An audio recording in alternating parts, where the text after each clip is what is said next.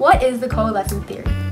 The coalescent theory is a simple model that shows the relationship of how one allele relates back to the common ancestor.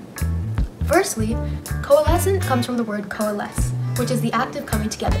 Like two people could coalesce in marriage, or two words can coalesce to form another word. The coalescent theory disregards everything that has to do with natural selection, gene recombination, and population structure. Let me break it down for you. Natural selection is how organisms choose their perfect mate. They look for traits that could benefit their offspring. For example, if we had two giraffes, one with a long neck and one with a short neck, the long-necked one would have a better chance of being chosen as the ideal mate, since its longer neck allows it to reach more food rather than the shorter guy.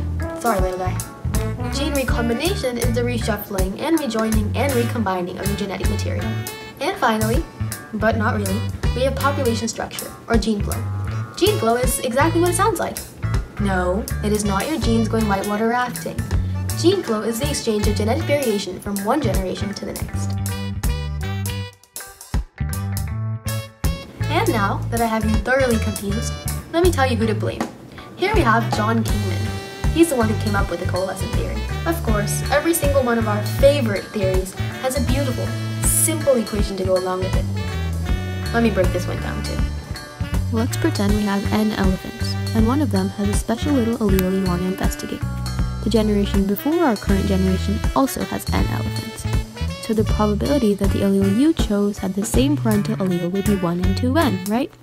One allele, n elephants in each of two generations, 1 out of 2n.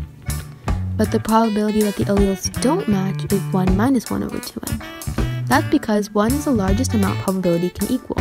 I mean, it's not possible that you have 10/8 of one pizza. Pizza? No, these are the probabilities. But what if you want to keep going back? So you go back 2 more generations, and then yay, it matches. Now, t is the number of generations you have back. So you have 4 generations back and your allele matches. You now put the probability that the allele didn't match to the power of the generations it didn't match for. So that's 4 generations, it matched for 1, didn't match the other 3. That's why it's t minus 1, or 4 minus 1, all times the probability that it did match. In a nutshell, the coalescent theory is a theory that shows us how 2 alleles from 2 separate generations relate back to each other when no other factors are involved.